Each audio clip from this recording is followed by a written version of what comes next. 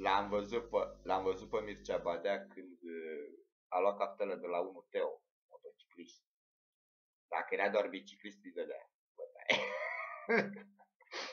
De ăsta aveam benzină în buci. Cred că s-a dus la Băsescu, a zis, bă, dăm Steaua României în grad de cavalerie, dar și Ponta avea pățețe 2 stele. După aia s-a dus și la tot, că stai că a înjurat pe toți. La șeful senatorului în Ponta. După doar președintele Ponta. După aia se duce la Ponta. Să mai dăm Steaua României. În grad de cavalerie. De ce? Păi la modul pe ăla care te înjură. Ce? Păi când vezi? Stai să spun filmul. Și am mai bătut Mircea Badea unii. Mai iei bătaie, mai aia, știi? Da. Nu contează. Dar a jucat ca murdac. Prea îl îngrămădea. În sfârșit, asta e, a luat punct. Și după aia am văzut cum să te lași de fumat în 2 zile. Să vă spun, mă numesc Andrei, m-am lăsat de fumat în 2 zile. Ce am făcut? Nu știu.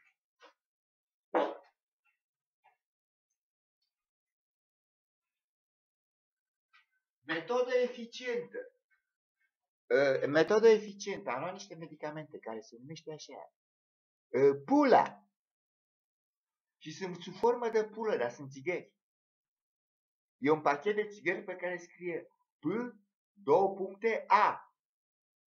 Ba nu scrie pula, dar mai e o țiplă pe care scrie medicament de lăsați de fumat. Deschizi pachetelul ăla, într-unul e mai un pachetel mai mic și scrie pula. Deci tu pula. Dacă pui gura pe ea, o sugi. Și tu stai așa, te uiți la pula. Mă numesc Andrei. Și nu sunt homosexual. Și era sub formă de pulă. Iau eu într-o zi, că nu mai puteam.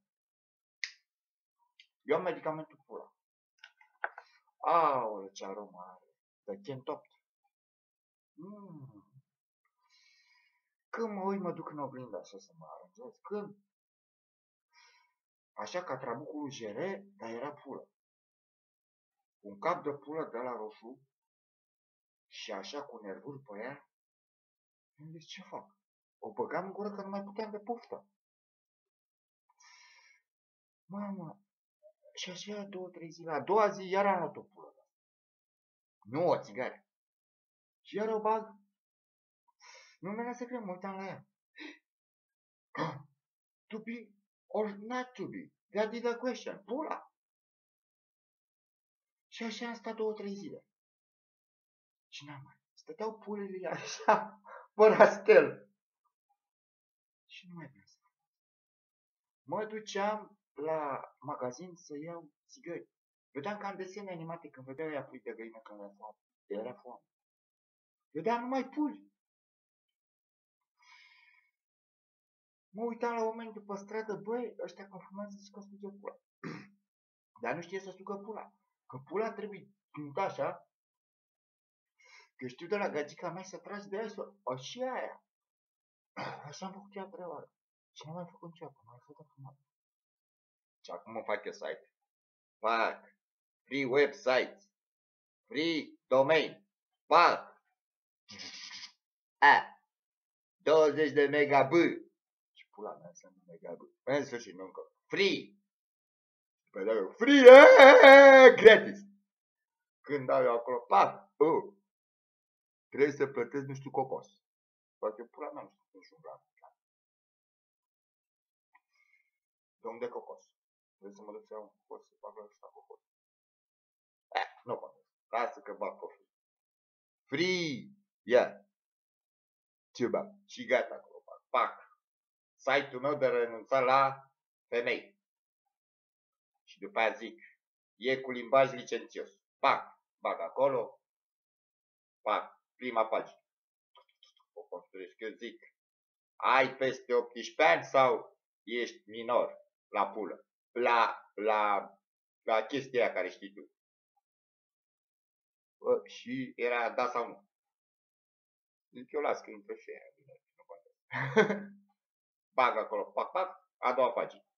Atât, băgam două pagini. Mă numesc Dan, îmi bag și eu JPG-ul meu. Îmi bag așa, mă fotografie, bag JPG, upload. Și după aia bag text. Mă numesc Dan. Să vă povestesc cum am renunțat la fofolancă, la pizdă, la gigea. Pur și simplu nu am mai pus mâna pe ea. Doar mă uit așa, ca la muzeu. Și la fete de liceu și la alea de muzeu. Cam atâta. Am renunțat la pizdă. Ce bine e! Mă simt bine! Eee!